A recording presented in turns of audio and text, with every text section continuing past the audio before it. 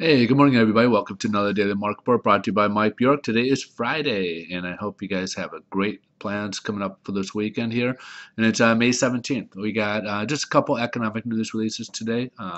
We'll start off the day with the consumer sentiment for the month of May. We had a 76.4 rating last month, and we figured it would kind of increase a little bit to 77.5, and it jumped all the way up to 83.7. So a pretty big jump right there, which basically means that the survey shows that people are feeling a lot better where things are going, where they're looking at. So I don't know. I'm sure this is probably in a lot of areas, but I know looking around here, we're seeing a lot of buildings being torn down and being replaced with new ones, with a lot of commercial buildings being rebuilt, new businesses developing. So that's usually a pretty good sign that the economy is kind of picking up, at least for my book. So hopefully other areas are seeing a lot more of that as well.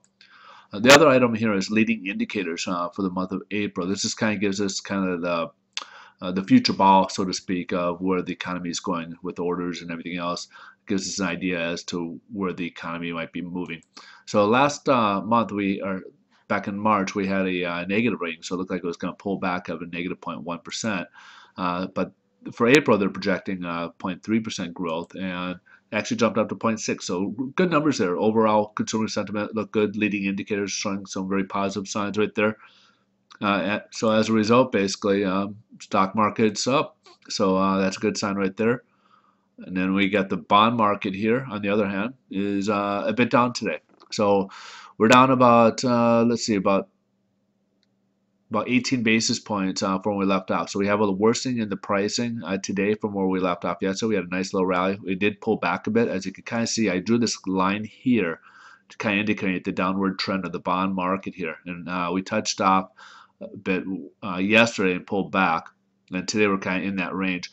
But if you also kind of look like we're not really in a trend yet, it's a little early because to say. But also, if you can see, we have some little bit of an upward movement here. At some point when we reach these type of levels, it's going to break one way or the other side. My feeling it will break out to the positive side for us, some probably as soon as next week. So when we get into these type of scenarios, you can't really go sideways. It will have to go one way or the other way. At some point, it gets kind of get this crunch feeling. All right, folks. So unfortunately, as of right now, the rates are worse than where we left off yesterday. Next week could be a better week for us in terms of the bond market. But hope you guys have a wonderful weekend coming up, and we will see you guys on Monday. Thanks for watching.